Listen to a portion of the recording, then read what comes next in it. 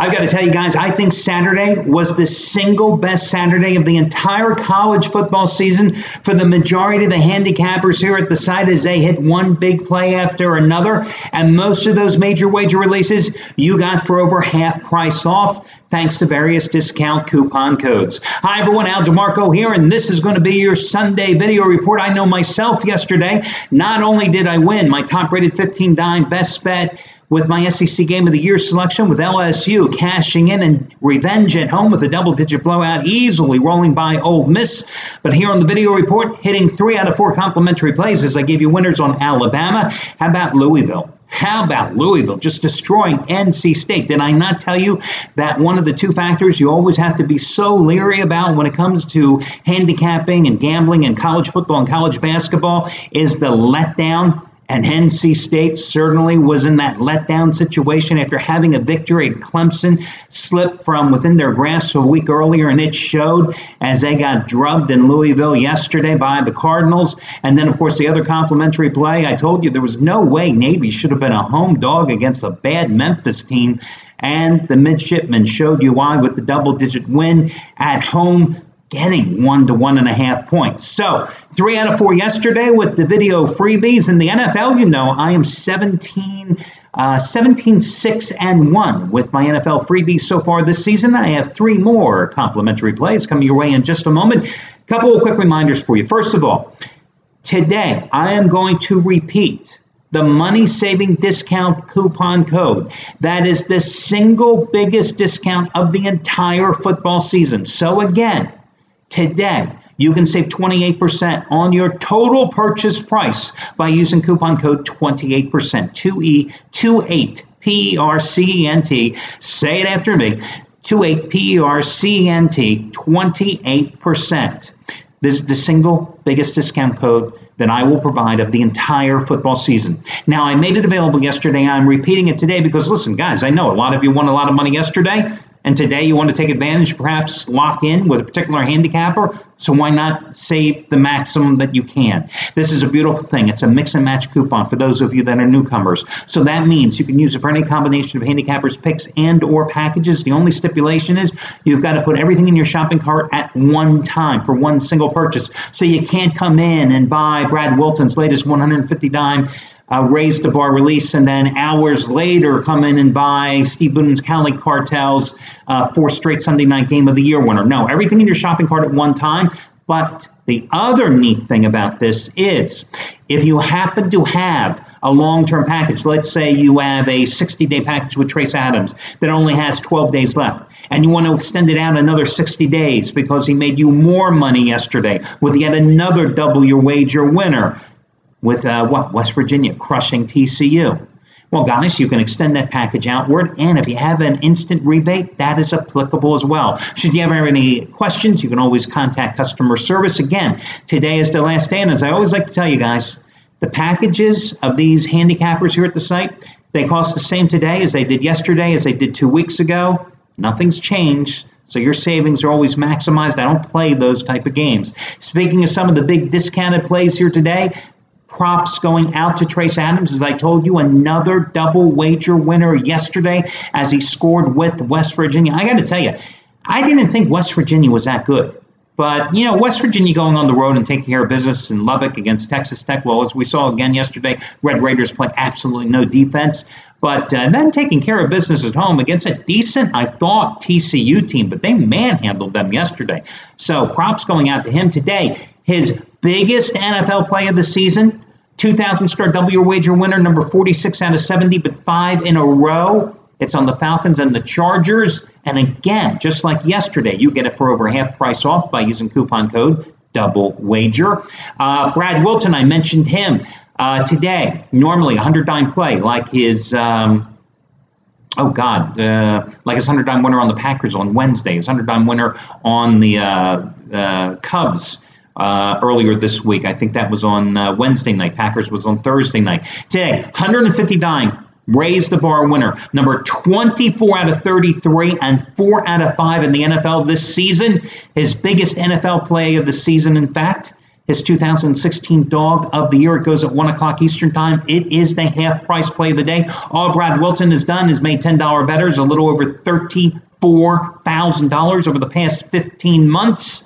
You get it as the half-price play of the day by using coupon code HALF, H-A-L-F. And as I quickly mentioned to you as well, Steve Boonen's Cali Cartel, they're going for NFL winner number 9 out of 12 this season. Their Sunday night game of the year, part number 4, Arizona and Seattle. You get it for over half price off. All your discount codes, coupons, etc. can be found over on the homepage.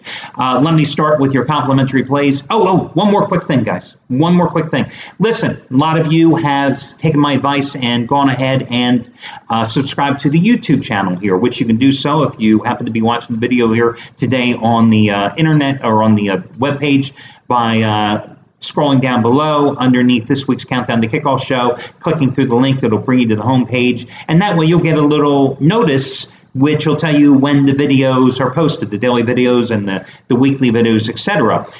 Listen, if you ever have a question about like the Countdown to Kickoff video, you can use the YouTube channel to send me a message.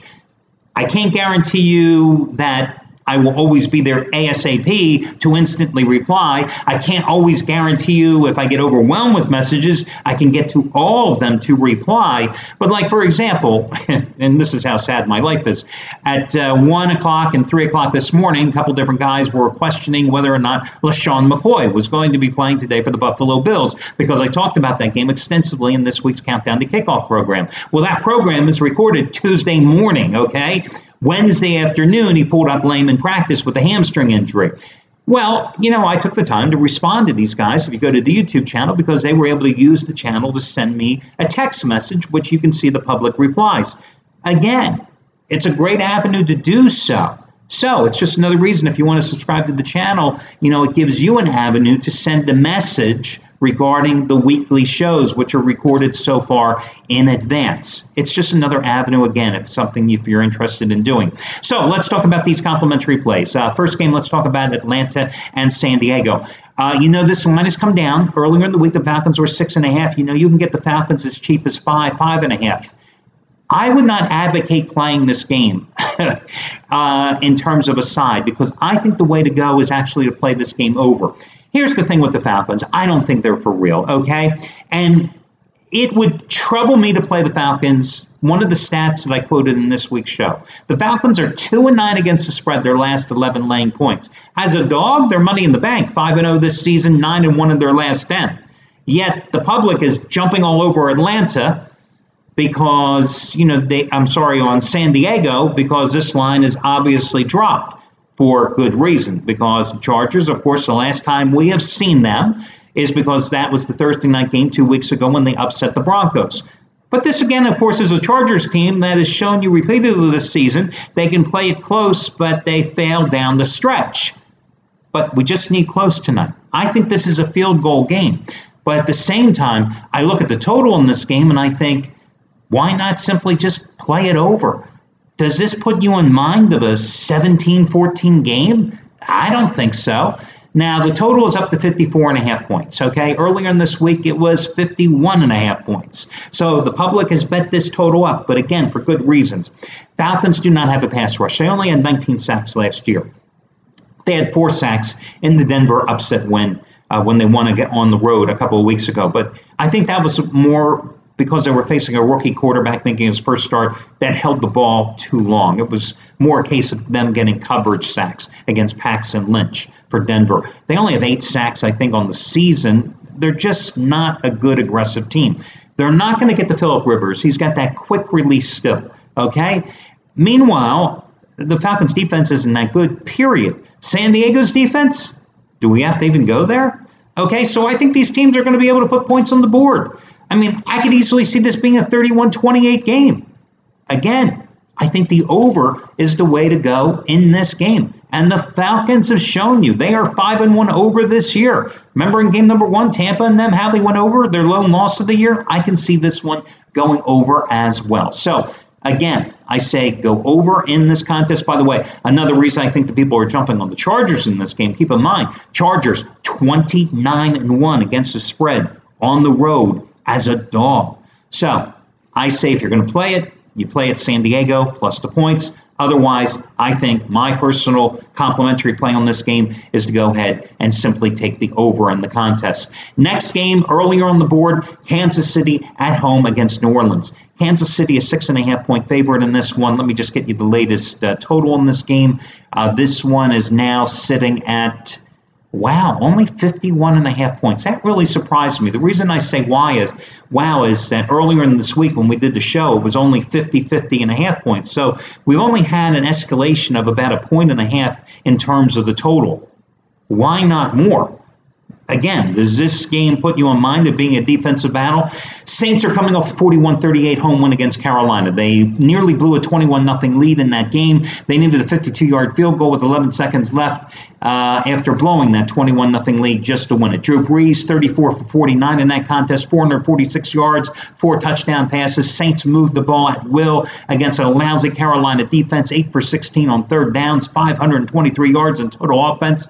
They won that game despite 10 penalties, 126 yards in that game. Meanwhile, Kansas City coming off a 26-10 win at Oakland, but hell, they always beat the Raiders. They always win at the Coliseum. Alex Smith in that game, 19 for 22, 224 yards. He did it against the league's worst pass defense. An Oakland pass defense that was allowing opposing quarterbacks to complete 64.9% of their completions. Well, guess what, guys? Today, he's facing the number 30 pass defense. There's only 32 teams in the league. The Raiders were number 32. The Saints are number 30. So I think Alex Smith is going to have another big day here because the Saints are allowing opposing quarterbacks to complete 65.8% of their passes this year. They only have 9 sacks in 5 games. Opposing quarterbacks have thrown for an average of 301 yards per game.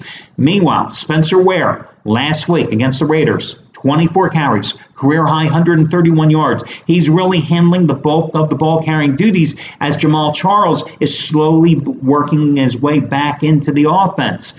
Kansas City had 406 total yards last week against Oakland on the road. 286 of them came on the ground, okay? I'm sorry, 183 of them came on the ground. And their defense, which isn't great, and Oakland has a pretty potent offense, as we've seen this season, right? Oakland only had 286 yards in that game. Now, they're going to take on a Saints run defense that's ranked number 26 in the league. Saints allow opposing ball carriers to average 4 yards a carry, 118 yards a game. I think they're going to have success again, softening up the Saints defense by running on them with Ware and Charles, and then Smith just hitting them with those short to medium range passes. Now, the question you have to ask yourself in this game, can the Saints defensively stop Kansas City? I don't think so. But at the same time, Kansas City stopped Drew Brees. The Chiefs don't have a pass rush. They don't. They haven't been able to get the quarterbacks all season long. And the Saints have scored 32 points or more in 4 of their 5 games this season. There's a reason the Saints have gone over in 15 of their last 22 games. I'd be hesitant about laying the points here with Kansas City. I think that if you're going to play this particular game, I would probably grab the points with New Orleans, grab the 6 to 6.5 points. After all, the Saints have covered 9 of their last 12 as a road dog, including both games this season. Meanwhile, the Chiefs have failed to cover in each of their last 7 games after playing the Raiders. Is that a statistical anomaly? I think so. It's not like they're real big physical games, not like in years gone by where people used to say, hey, there was that great stat in many years gone by where after your teams played the Steelers, they really struggled because the Steelers beat them up. They were real physical games. I think here, Raiders, physical team, not really. But instead, I think that this is a great opportunity, just another game, play the over. 51.5 points. So again, I lean a little toward the Saints plus the 6.5 points. And in that case, I'd go ahead and buy the half point up to 7 if you're going to look that way. But I think instead, I would rather play the over at 51.5 points and look for another barn burner, 34-31 in this game as well. So your final game is going to come down to my Philadelphia Eagles, who my success in picking against them or on them lately has abandoned me the last couple of weeks. But listen, the Eagles are a 3-point home dog against the Minnesota Vikings. The Vikings are coming off a bye. you were always faced with the possibility that the Vikings could lay an egg coming off a bye like the Eagles did a couple of weeks ago when they were coming off their bye 3-0 and just simply failed to show up. They didn't take their no-dos before coming out for that first half against Detroit. I just don't anticipate the Vikings having that problem today at Philadelphia. I just look at this Vikings team, and they are for real defensively. Their front seven, nobody in particular that's a standout, but my God, are they a solid team. And I look at that Eagles offensive line, how with Lane Johnson, their starting right tackle, who is now serving game number 2 of that 10-game suspension for PED violation, with him out, that has just ruined the Eagles' front 5. That offensive line, you saw how they could not stop the Washington Redskins last week.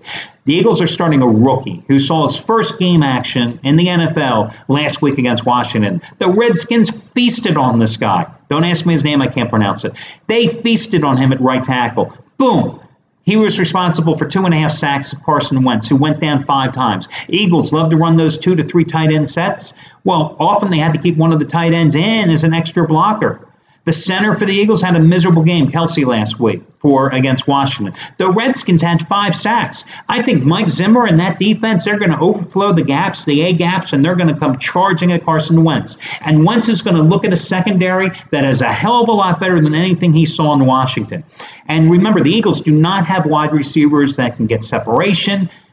And if you got to keep one of your tight ends, which is the strength of that Philadelphia team in, as an extra blocker, well, that's really going to hurt your passing game. Meanwhile, the Eagles are going to look to get pressure on Sam Bradford. Well, that's fine to say that you are, but listen, you couldn't get to Kirk Cousins last week. You had 0 sacks. Sam Bradford has that quick release. The Eagles know. He used to be their starting quarterback, right? And he's got wide receivers that are fast and speedy and can get separation. Ask the Packers. Remember what they did to them in that Monday night game in week number 2?